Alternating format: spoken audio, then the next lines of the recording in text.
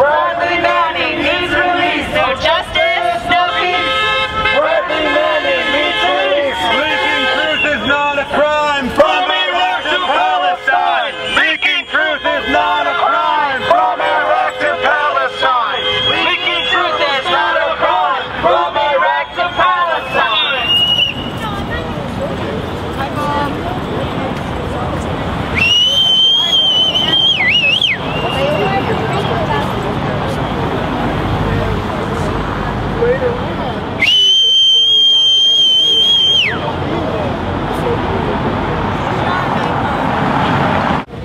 I would like to welcome Professor of Law at the Thomas Jefferson School of Law in San Diego, California, and former president of the National Lawyers Guild.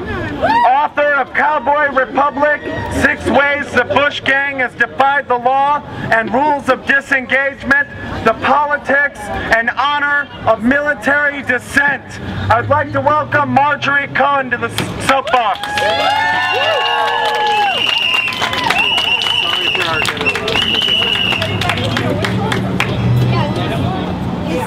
Can you hear me?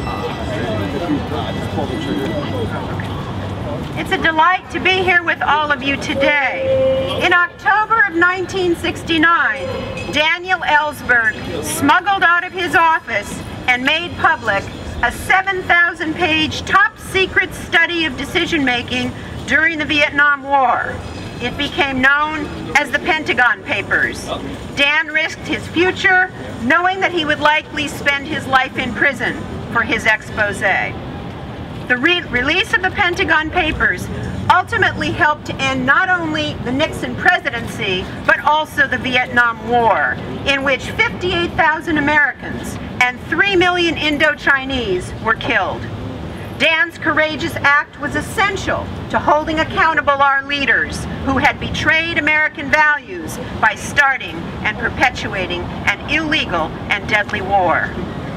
Private First Class Bradley Manning's alleged crimes follow in this tradition. The July 2007 video he is accused of leaking to WikiLeaks has been viewed by millions of people on the internet. It is called Collateral Murder. It depicts US military Apache helicopter soldiers from Bravo Company 216 killing 12 civilians and wounding 2 children in Iraq. The dead included 2 employees of the Reuters news agency. The video shows US forces watching as a van pulls up to evacuate the wounded. They again open fire from the helicopter, killing more people. During the radio chatter between the helicopter crew members and their supervisors, one crew member gloated after the first shooting, saying, "Oh yeah, look at those dead bastards." One Iraqi witness told Amy Goodman, "The helicopter came yesterday from there and hovered around. Then it came right here where a group of people were standing. They didn't have any weapons or arms of any sort. This area doesn't have arms insurgents. They destroyed the place and shot at people, and they didn't let anyone help the wounded." Another witness said, "They killed all the wounded and drove over their bodies. Everyone witnessed it, and the journalist was among those who was injured, and the armored vehicle drove over his body." Journalist Rick Rowley reported that the man who they drove over was alive. He had crawled out of the van that had been shot, and he was still alive when the American tank drove over him and cut him in half.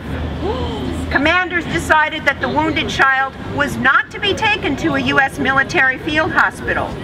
Ethan McCord, one of the soldiers on the scene who picked up the child and tried to take him to a military vehicle, was reprimanded for his response. The US Central Command, this is heavy. Okay, all right.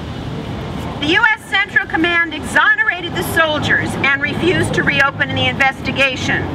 Reporters Without Borders said, if this young soldier had not leaked the video, we would have no evidence of what was clearly a serious abuse on the part of the U.S. military. And he really should have said war crime.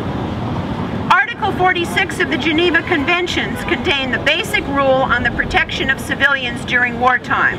It reads, in order to ensure respect for and protection of the civilian population and civilian objects, the parties to the conflict shall at all times distinguish between the civilian population and combatants and between civilian objects and military objectives, and accordingly shall direct their operations only against military objectives. The actions depicted in Collateral Murder contain evidence of 3 violations of the Geneva Conventions, which amount to war crimes. There were civilians standing around. There was no one firing at the U.S. soldiers, and at least 2 people with cameras. There may have been people armed, like there are many people armed in the U.S., but this does not create the license to fire on people. That's one violation of the Geneva Conventions, targeting people who are not a military necessity, who do not pose a threat. The second and third possible violation of the Geneva Conventions, or the laws of war, are evident in the scene on the tape when the van attempts to rescue the wounded, and a later scene of a U.S. tank rolling over a body on the ground. The soldiers shot him and those in the van, another possible violation of the Geneva Conventions, preventing the rescuers.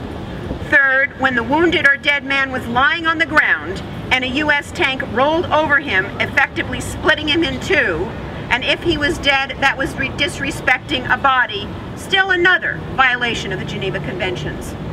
Josh Steiber, a former U.S. Army specialist and a member of the Bravo Company 216, was not with his company when they killed the civilians depicted in Collateral Murder.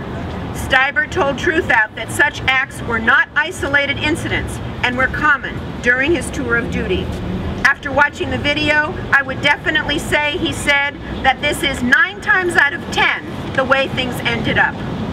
Steiber explained that during his basic training for the military, we watched videos celebrating death, and he said that his leaders would pull aside soldiers who'd not deployed and ask us if somebody opened fire on us in a market full of unarmed civilians, would we return fire?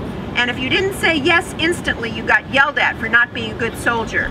The mindset of military training, he said, was one based on fear and the ability to eliminate any threat. Bradley Manning is also being investigated for allegedly leaking the Afghan war diary documents that were also posted on WikiLeaks in coordination with the New York Times, the UK Guardian, and the German magazine Der Spiegel. But President Obama said, quote, "The fact is, these documents don't reveal any issues that haven't already informed our public debate on Afghanistan," unquote. Those reports exposed 20,000 deaths, including thousands of children, according to WikiLeaks founder Julian Assange. Many of these also likely contain evidence of war crimes. Besides the fact that targeting civilians is illegal, it also makes us less safe. A new study by the National Bureau of Economic Research, which was released by the New America Foundation, concluded that civilian attacks in Afghanistan make our troops less safe due to retaliation. A typical incident that caused 2 Afghan civilian deaths provoked 6 revenge attacks by the Taliban and other fighters. Moreover, it's heavy. Moreover, Marine Colonel David Lapin, a senior Pentagon spokesman, said that so far there is no evidence that the Taliban has harmed any Afghan civilians as a result of the release of the 76,000 logs this past summer. More than 1,000 Americans and untold numbers of Afghans have been killed in this war, which is just as illegal, expensive, and counterproductive as the one in Iraq.